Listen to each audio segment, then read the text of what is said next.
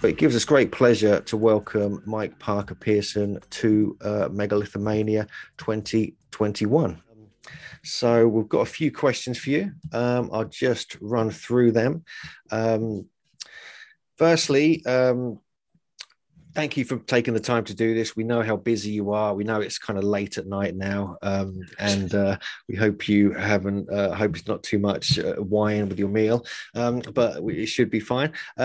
So we've got a first question from someone you know. It's Simon Banton, Oh, and yes. he asks. I'll relay the questions. Otherwise, it will get a bit chaotic, but I just Yep. relay it for you. So he says, "Hi, Mike. When you say that on a clear day you can see the coast of Ireland to the west, do you actually mean the site of Wayne Morn or from the top of the ridge above it?" Jonathan Morris and I have been doing some view shed analysis. As far as we can tell, you'd have to climb up the ridge unless you can tell us differently. So any clarification would be Yeah. most welcome. No, you really can see it from the area of the circle itself.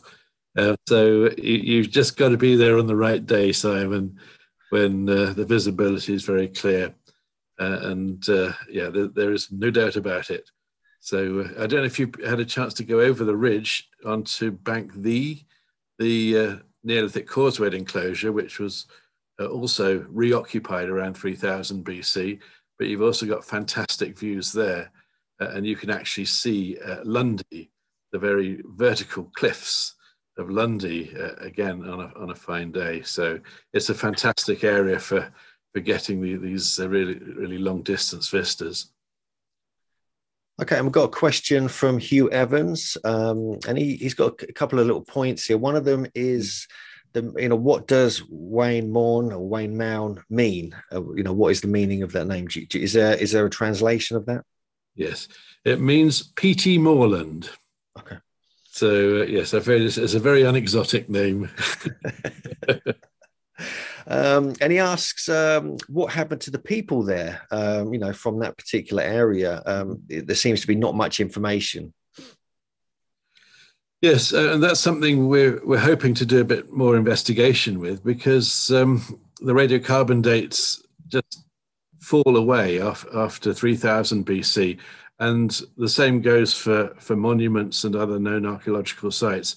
We've really got nothing until the Beaker period, shortly before 2000 BC. So it's all very mysterious. It's a big problem for the whole of South Wales, in fact, that late Neolithic monuments are extremely scarce. So one of the things I want to find out, and working out different ways of how we might find out, is whether we have got some kind of desertion, large-scale desertion of that entire land. We've got a handful of radiocarbon dates. I think for the whole of North Pembrokeshire, maybe just 3 radiocarbon dates fall in that 1,000 years after 3000.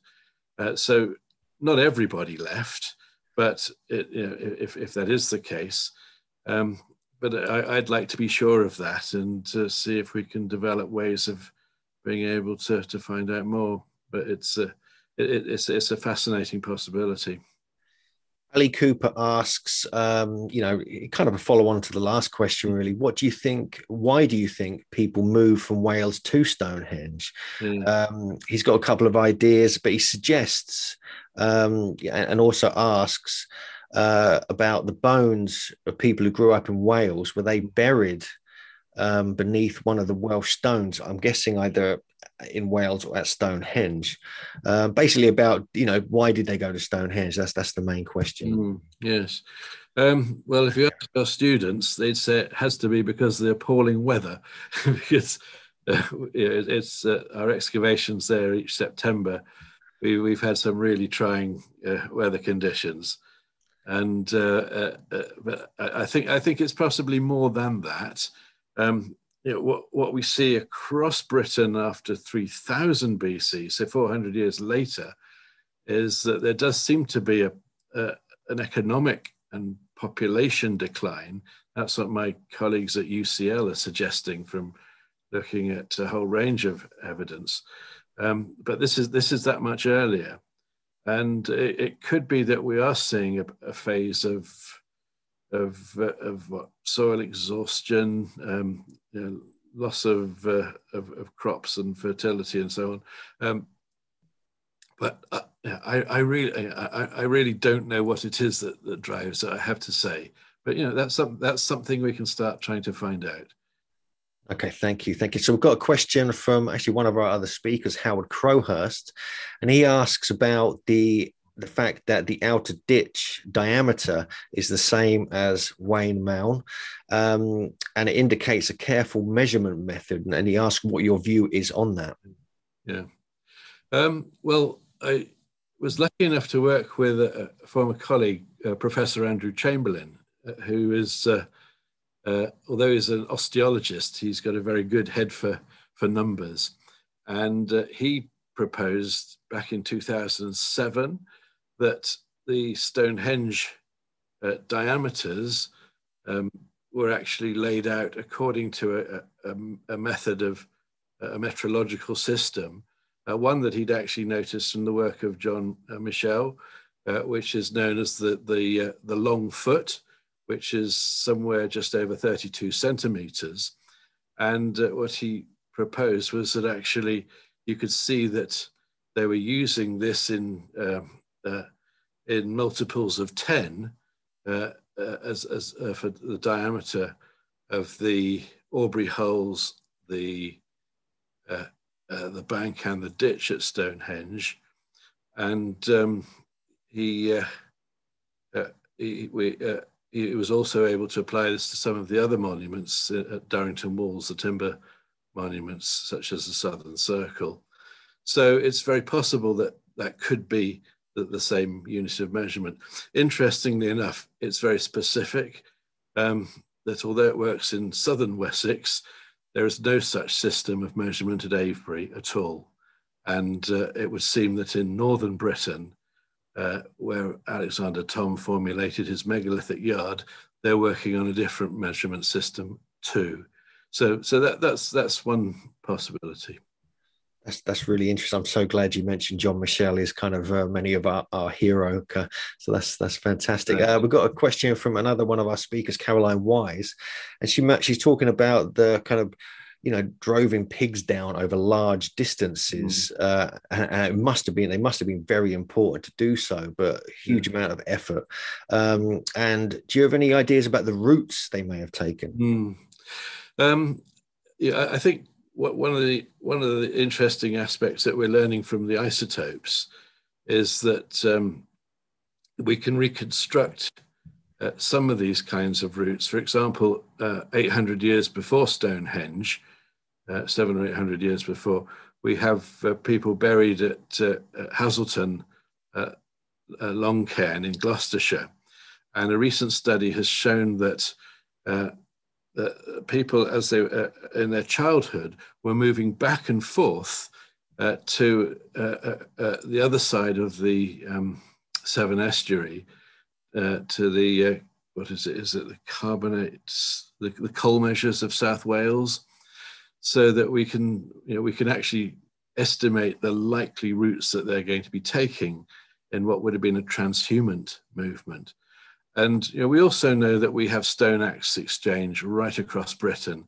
So places like Langdale really are producing on an industrial scale. And these axe heads are being exchanged all across the country. So I think we have to recognize that there is long distance movement. It's also an island where sea travel, coastal travel is going to be relatively easy. So you can make these long journeys by boat along coasts, up rivers, so that the pigs and the cows don't necessarily have to walk themselves. And indeed, the first Neolithic farmers to arrive in Britain had to bring their own domesticated animals in boats. So there are many ways of moving around the country, but I suspect it wasn't the dense impenetrable forest that is sometimes characterized as, that we have really quite sophisticated networks of communication. Okay, thank you. We've got a few more questions coming in. We've got one from Viv, and she asks, is there any evidence for the removed wooden posts being reused? Yes. So the posts at Durrington Walls when they pulled out the circle, the post of the circle, from exactly the same date is when they built, or rather extended, the southern circle within Darrington Walls.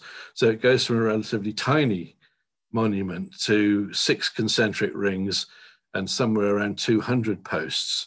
So it's very possible that that's where some of those posts go. The other thing is that as they're pulling them out, they're digging the ditch. And that ditch was dug to a depth of 5.5 meters, 10 meters wide, near vertical sides.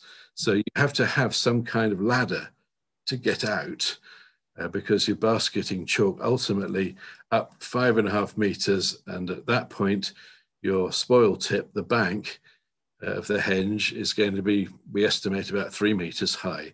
So one possibility is that they're also reusing them as ladders. So basically notched poles, and you climb up the notches to get out.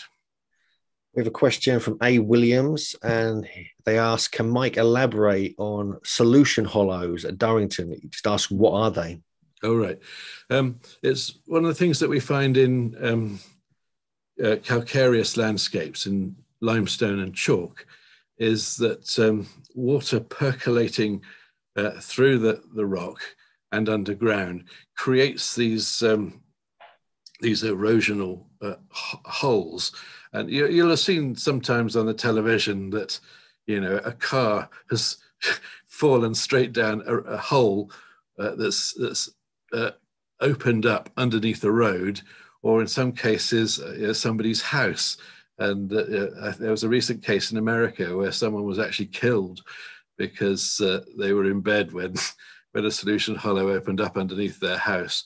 So these things occur throughout the world on these calcareous geologies, and they're relatively frequent in the Stonehenge World Heritage Site, but to find them in a kind of perfect spatial arrangement like that is pretty unheard of. They're normally utterly irregular in terms of their geographical, their spatial arrangement. Yeah, okay. We have a question from Nicola Ray, and she asks, has Professor Mike considered the findings of John Michell at Stonehenge in terms of the rather precise geometry? As I say, if I don't know, Nicola, if you know Andrew Chamberlain's work, but his work really informed Andrew. And I think Andrew came up with some quite convincing ideas about the measurement system. Okay, and just a little comment from Simon. He says, thanks very much for the answer. That's my summer holiday sorted, smiley face. So that's good news. I'm glad there's a smiley face in there for you, Mike. And we've got a question from John Lord. And he's asked, am I able to understand your theory that the stones of Wayne Morn represent those at Stonehenge were most spotted dolerite? Also, when was spotted dolerite? Oh, he's just pointing out that wet spotted dolerite looks like the night sky, which I think you're aware of. But he just, basically asking, is that what made you realize that they're from the particular site because they're the same type of spotted dolerite, or? The ones that are still there at Waynemound, the 4 of them, are actually unspotted dolerite. And we know that the chippings we have from a stone that was removed there, that those are also unspotted. Of course, we've only dug a tiny part of the circle, so we have no idea, firstly, if there are more stone holes, and if there are, what stones they would have contained. I think one of the things that we're realizing is that although the spotted dolerites are the majority at the moment at Stonehenge, of course, there's only 43 blue stones plus the altar stone.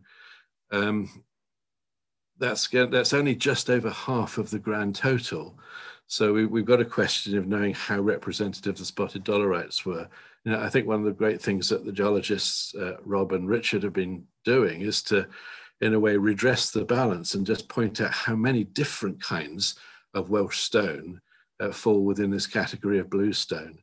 And one of the things I'm really hoping that we're going to be able to do in future years with the geologists is to actually pin down more of these sources of the different kinds of stone, so we can get an idea of all of their relative importance. I mean, the spotted dolerites have, they've taken all the credit and all the glory from amongst the bluestones, but yeah, I think we do need to recognize that they're just one, albeit the dominant type out of all the others. Okay. And we've got a question from Rollo, and he asks, what is the solution connected with Professor Gaffney's pits? And is there any evidence for the rest of the Wayne Morn stones having come to Stonehenge, other than the grooved hole that seems to fit that one in particular? Right. At the moment, no, because as I said, it's early days for that. For Vince's pits, sorry, Rollo, what was the point? Maybe you can explain. Yeah, is there any other ones? Because in the documentary, and I think in the lecture, you mentioned that there's one that kind of fit that you found. It kind of fitted, but you said other ones that that are likely to be connected with Wayne Morn as well. Yeah. At the moment, we know there are 4 stones left, and we found another 6 stone holes that we can be sure had blue stones of one sort or another in them, but it was only this one that had chippings from the stone that had stood in it. Unfortunately, the others all seem to have been pulled out much more cleanly and didn't leave any debris behind, so we couldn't actually say what type of stone it was that had been sitting in there. But they're bluestone sized, that is, and at the moment we can only guess. Steve Marshall asks, regarding the isotope analysis of animals eaten at Stonehenge, attention has shifted to Wales as a possible origin, but couldn't Cornwall have been just as likely? He also says there are already proven links between Cornwall and Wiltshire from the much earlier pottery found at Windmill Hill, but this is rarely mentioned these days. Yeah, well, that's interesting, Steve. We've been trying out, I say we, our isotope colleagues have been trying out another method of isotope analysis, lead isotopes. And it's possible with the lead to distinguish the southwestern, particularly granitic areas, so Dartmoor, Bodmin Moor, and so on, from other areas that otherwise might look similar in terms of those high strontium values. And they are clearly different. So we can be fairly sure that if we have got any animals coming from the Southwest Peninsula, they are very much in the minority of those that have that unusually high strontium value. So our suspicion is that actually very few, if any, would have come from Cornwall or Devon. Okay. And a question from David Schwartzman. He asks, I think we've kind of partly answered this already, when choosing the precise site to place Stonehenge, why were they drawn to this location? And he also asked, why do you think the glacial striations would have been visible back then? Yeah. Yes, and I think that the periglacial stripes and the ridges that define them on either side of them may well be the reason why it's located precisely there, that Stonehenge is literally sat on the end of that particular feature. And I initially was skeptical, but it was our geomorphologists, Charlie French and Mike Allen, who said, well, actually, do remember that in the early post-glacial, you've got very little in the way of developed soils. And in what would have been a relatively open landscape up on the Chalkland, which was never properly forested after the last ice age, such features would show up, especially in very dry weather, so that if you had a summer period of parching, they'd show up very clearly. And in fact, it was someone else pointed out, they'd been working many years before for the late Roger Mercer at Grimes Graves, and they pointed out that you can actually see one of these very clearly at certain times of the year nearby the Neolithic mines there, just to show that such things can be quite visible features in the landscape. And I think we also have to remember that the ridges themselves would have been more prominent because, of course, since then we've had 5,000 years of weathering, which has reduced them as topographic features. Okay, I've got a question from Gail Higginbottom, one of our speakers. I've got to just lean in a bit because it's tiny text. And she was wondering whether any of the earliest burials at Stonehenge able to be sexed, i.e., in particular those that came from a distance like Wales, or has any correlation been observed between sex and place of origin? Right. There doesn't seem to be a correlation between sex and place of origin. Of course, numbers are quite small to be able to make such observations. But one of our most interesting burials is burial 007. And she was actually buried right on the very edge of Aubrey Hole 7. And she was an undisturbed grave when we were removing the cremated remains from Aubrey Hole 7. And we were able really to construct quite an interesting life history for her in that, yes, she grew up in the west of Britain, so consistent with being West Wales. And I'm trying to think, she died somewhere around the age of 35. She had a hard life, what we think was probably a nasty abscess in her jaw, and also quite extensive osteoarthritis, and her grave goods was a single animal tooth and a piece of sarsen was placed on top of her grave pit. So yes, and she's one of the very first people, basically, to be buried at Stonehenge. Martin Sweatman, who's another one of our speakers, asks about the axe-like symbols seen by laser scanning at Stonehenge. Have you found tools like this in the excavations? Or he questions, are these not actually axe symbols? Right.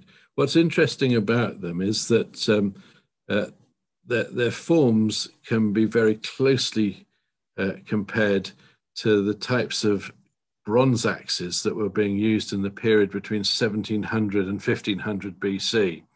So we're in the later part, well, the very end of the early Bronze Age. So of course this is, you're right, saying stage 5, that was the last stage of the monument's construction. And I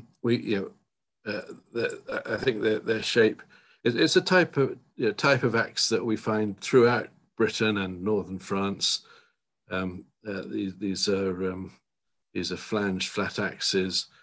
I forget they've got a typological name that evades me at the moment. We don't have any from Stonehenge itself, but they're well known from southern Britain. They often occur in hordes as well as separately as stray finds. Okay, we've got Celia Yesbert has asked about the cranial deformation and about, that's quite unusual to find in Britain. I mean, obviously you get a lot of that in places like Peru, so can there be any possible connection? Well, it was even being practiced in 19th century France. And there were old ladies who had special skills of actually molding infants' heads to create a particular shape. And there are many different parts of the world at different times that cranial modification has been practiced on infants, from South America, Central America, North America, Europe, Asia, Africa. So pretty much every continent at some time or another. I think what has been interesting for us was this wasn't a new discovery. This was noticed in the 19th century by antiquarians, people like Thomas Bateman digging in the Peak District. And then it really just got forgotten. And it was only the osteologists on our Beaker People project that actually rediscovered it. And as we were going through the literature, we realized that somebody had already found out well before us. Cool. We have another question from David Schwartzman. He asks about why were there the 4 stones left at Wayne Mound? I don't know. We've thought about this. We've come up with possibilities. Maybe those are the stones that belong to the groups that didn't want to go and said, no, we're staying here, actually. Thank you very much. We're going to keep our ancestral symbols, our emblems here. Or, of course, it could be that if they were the kind of property of certain lineages who'd been responsible for putting them up, maybe they died out. They didn't have any successors. Or somebody said, we've got enough, thank you very much. We're not going to take those. Or it's the sense that if you're dismantling the monument, you actually want to leave something which is actually a memorial rather than removing the whole lot. And all I can say was that, thank heavens they did, because I don't think we would ever have found that site, because everything we threw at it in terms of geophysics and remote sensing just did not work at all. So good job they left 4 stones to show us the way. And Simon Banton he's got the last little question or answer here.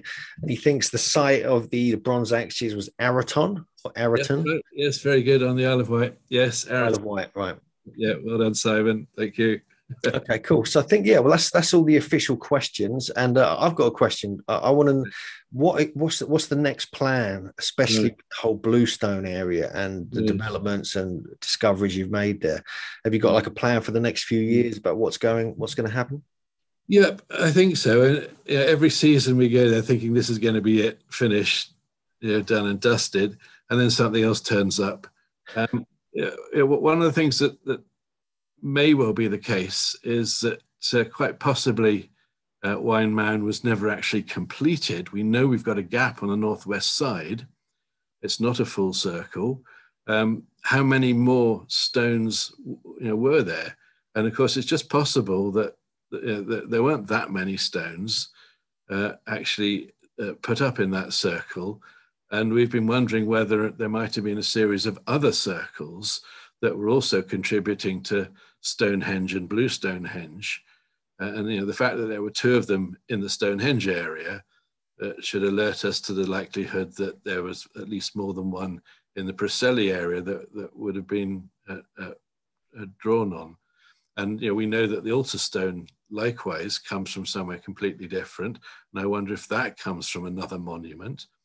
The Bluestone sandstones, although that type of sandstone extends into the Preseli area, none of the outcrops that we've seen are really quite the right type of sandstone. So they tend to be more mudstony rather than sandy. And I wonder if the Stonehenge sandstones of bluestone type actually come from maybe another site within South Wales, possibly nearer the centre of the Paleozoic deposits that contain these sandstones, maybe somewhere north of Carmarthen, for example. So that I think is what we'll be looking for, is more needles in haystacks. Are there actually other circles that contributed bluestones to Stonehenge? Whether we'll be successful, who knows? It's in the lap of the gods. Okay. Well, thanks so much for your time, Mike. We really appreciate it. We know it's getting late. We know you're super busy. So just want to, everyone is probably clapping, and we want to thank you for your lecture, for your taking time to answer these questions, and all the work you've been doing. And it's a real pleasure to have you after 3 years of trying. Yes, it's taken a while, but we've got you. So thanks again. And you can just unmute, you can mute yourself, turn the camera off now, and I'll just say a few farewells. So thanks again, Mike. Everyone's saying goodbye, and we'll hopefully speak to you again soon. Thanks a lot.